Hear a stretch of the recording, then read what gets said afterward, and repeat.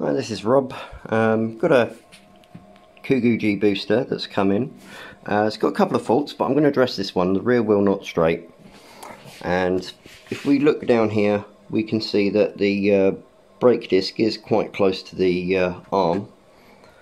And if we look along this edge here, I know the rear mudguard isn't always straight, but you can tell that that is a bit drunk. If I get my calipers, wake them up, zero them out, put them in the hole, about 3.8 millimeters between the disc and the thing, so I'd say that's definitely leaning off to the left. Now my first suspect is the arm, not just because I've seen this happen to quite a few of these arms, but it's easiest for me because I have a spare already in stock. So first I need to actually be able to remove the wheel. That means undoing all of this spiral up inside the thing. That means that I've got to take the lid off, so I've got to use my my size 4 hex head to remove all of the bolts that are in here. And then I've got this thing which is required for, you need to pass the motor power cable through the socket and the wrench. So if you've got a standard wrench set, then it's not going to work. However, if you've got sockets that are size 22mm, or 22 or 24, can't remember, it's one of those two, and the socket has a hexagonal outside, you can use a spanner and pass the cable through the square which would normally go to your ratchet, but no, I've got this special tool, and none of my sockets have the hexagonal outside diameter. They're quite typical that they're all round ones. Right, before I continue, because this is twisted and the brake calipers do actually, the discs pinch down on the thing. Let's check the disc, see if the brake disc is okay. Spin the wheel, and that's good. That is very good. Right, okay. So that's good news. We'll try swapping out the arm first because it's not just the cheapest bit, but I've got it in stock. And it's what I suspect first, because I have seen people have had rather hard whacks to this wheel in the past, and it's bent the arm somehow.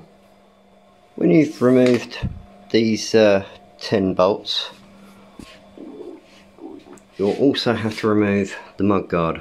It's these 4 bolts there, so, which makes it easier. It allows you to slide it back. There is a way of going up and over, but it does put scratches on the mudguard that don't look good, and this isn't mine, this is a customer's. Once you've removed all those bolts, and the ones on the suspension as well, both sides, this one can be a little bit tricky with a straight tool. You can sort of go in underneath it, but or just use a normal angled Allen key, but this will allow you to remove the mudguard. Let's put that down there and slide back the lid and lift it off. Now once you have the lid off, you can see all the goodies inside. Just make sure that everything looks okay. Nothing's been pinched, no exposed wires, cables for the motor, just relieve those, and the brake cable as well, because you'll need to disconnect those in a little while. Also take note, green normally goes to green, but when it's the back wheel, blue goes to yellow and yellow goes to blue. So it's the blue and yellow are swapped. It doesn't really matter. Any any two out of the three could be swapped to get the motor to spin the correct way.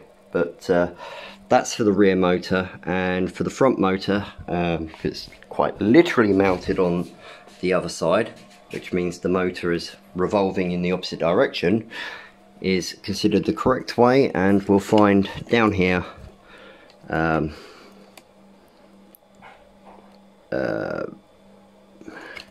we can't really see it.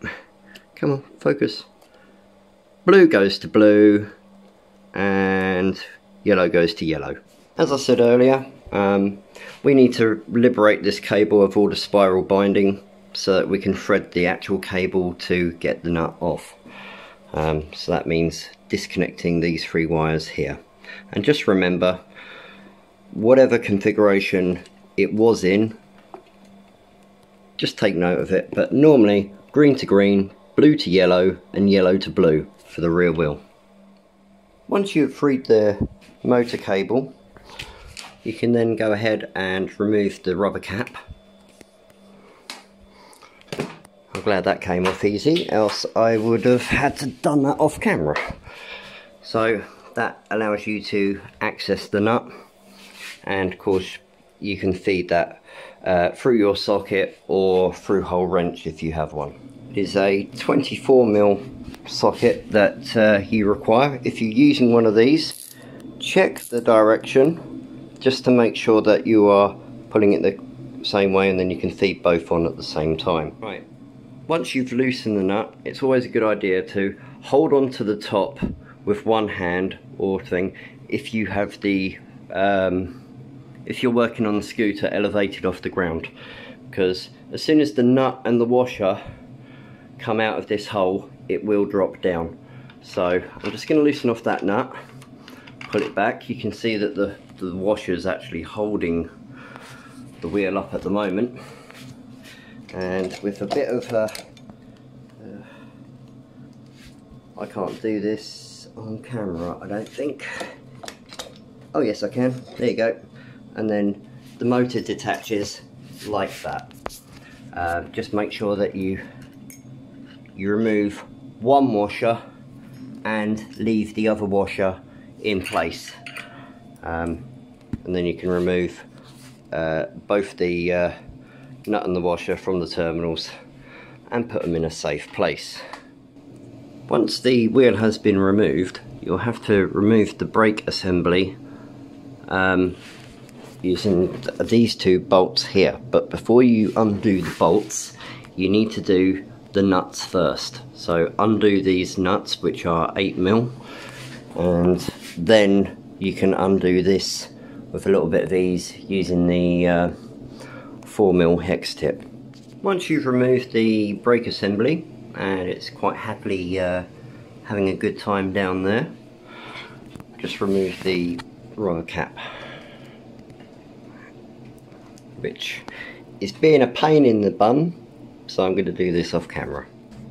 Once all the non-YouTube words and the rubber cap is removed, you can go ahead and remove the nut. So once you've got the nut loose, I could have gone a bit further there, remove the nut and the washer, and obviously keep all your the bits that you're using in a nice safe place. So, oh, shouldn't do that really. If I bump the bench, that'll fall on the floor. Right, now what you see is we've got the round thing that the nut went on. There's behind it is a square shape. Now that is very, very tight on the arm here. So you're going to have to get something down here and pry it away off of this lever here. So the arm will come off. Do what you can to stop from scratching. Well, not scratching this arm, it's the old one. But I don't want to scratch it just in case it's not the arm that's at fault. But I need to get something down here and pry without causing any scratches to the actual bodywork. Once you have the arm loosened up enough, go ahead and remove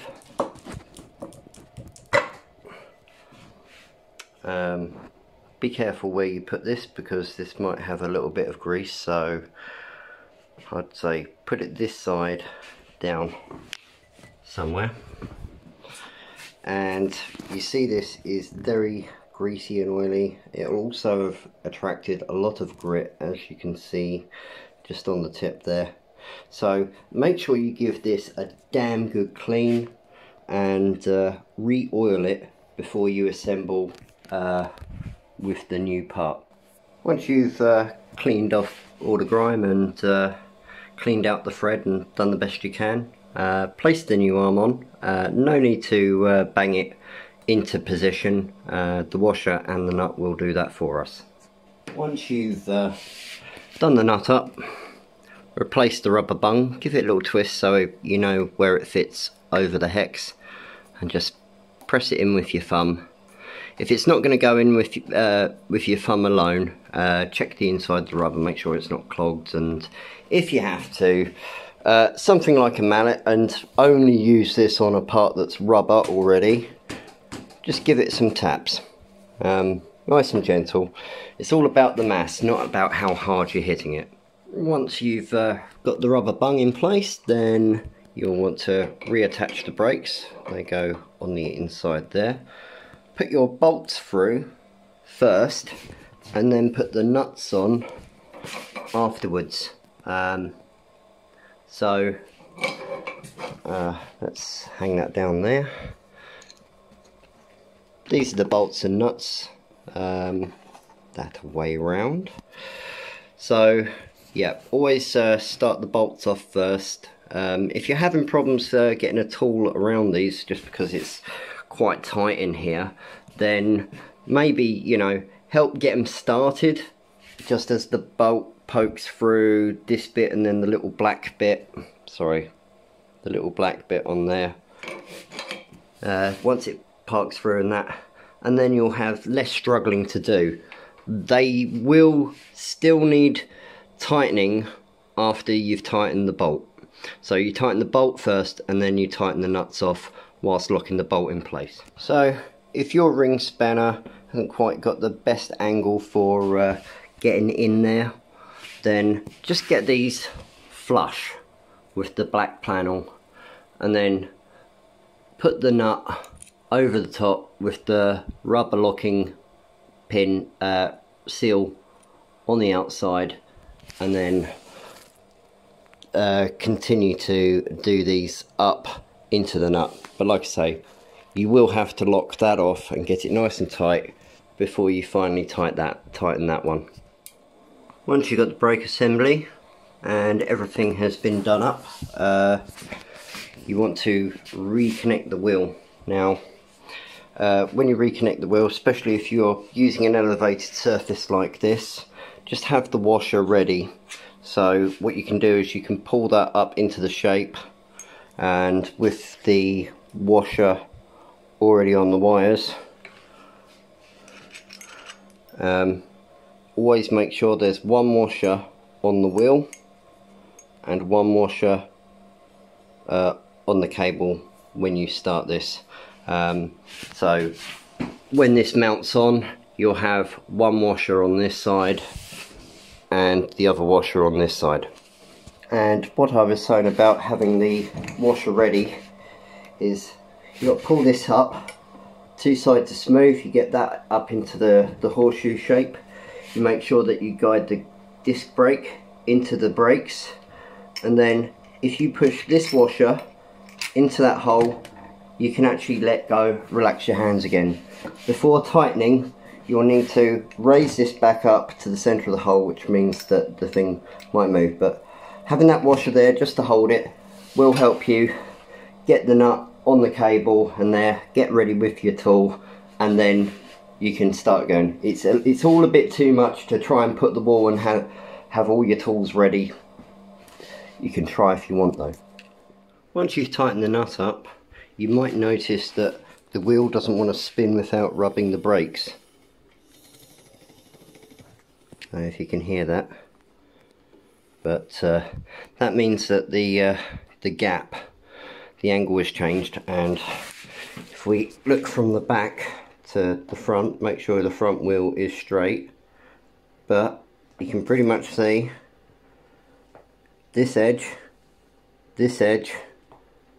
and the edge of the front wheel all lining up, and that means that we should have this nice and straight now. Now if we get out the calipers and let's get down there, check the width. Ooh, I slipped. Let's try that again. Get the width there. We're now on 6mm, which is a hell of a lot closer to what it should be. I haven't done enough to actually find out the exact average of what it should be yet, but let's do this again. The exact same place. Ooh, same place as it was last time. 5.88. Well, I think I caught the calipers on the way out, but 5.93. So yeah, that's definitely a different width than the 3.5mm that it was earlier. So that is a good sign that it was the arm that got bent. So because it's rubbing on the brake, and that's because these brakes were adjusted up to the wheel that was tilted, you need to loosen that bolt and that bolt so that you can get this thing, the whole mechanism, so it can rotate. Hang on, bear with me. Right, so now you got a bit of movement on there. Now you gotta remember, it's this side that moves in and this side stays static.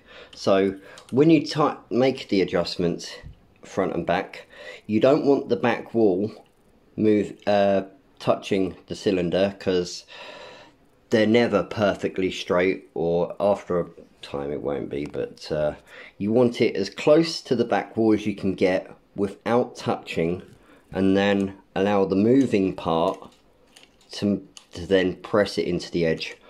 You don't want the moving part moving it quite a way over into the back pad. You want it fairly close to the back pad, but as long as it isn't rubbing. Once you've got the brakes bolts tightened up and all aligned, and you give it a spin and there's no rubbing, it's all perfectly lined up within the brake caliper, then before you make the electrical connections, you will want to put the rubber bung with the hole in down the cable and up over the nut. I'm going to do that off camera because it's a bit fiddly. Right, once you've got the rubber on, you want to bring the cable up to around about here, measure it out along to the groove, get it sat down in the crease down the battery up to the front, and then redo the electrical connections. Remember, green to green, yellow to blue, and blue to yellow, because it's the rear wheel, we want it spinning the correct way. Right, once you've made your motor connections, tucked it all down the side of the battery, and got the spiral back on the cables to protect them, and it's still all spinning freely without any noise, turn it on and give it an accelerate, and just make sure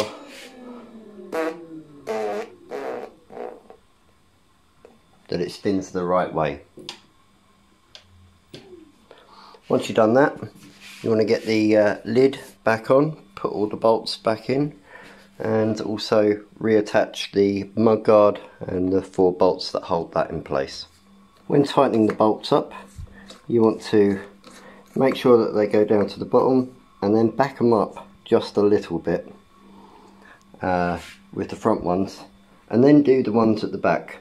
If you do the front ones and then the back ones, do them all mostly the way up but not tightened, and then go around and tighten all of them. You won't end up with one of these holes misaligned. Once you've got all the bolts back in place, the mudguard reconnected, what you want to do is clean down these edges and get your grip tape back on there. If you're having problems getting the grip tape to stick back down, I use this spray adhesive. I thought only because I've got it around and it works really well. However, most spray adhesives, and particularly the carpet, the undercarpet adhesive works well. So this is the one problem on this one, all sorted. The wheel is now going straight, it's not crabbing to the left. The brakes aren't rubbing, and that's this video done. Hopefully this will help you fix yours. This is Rob from eMotion Repairs.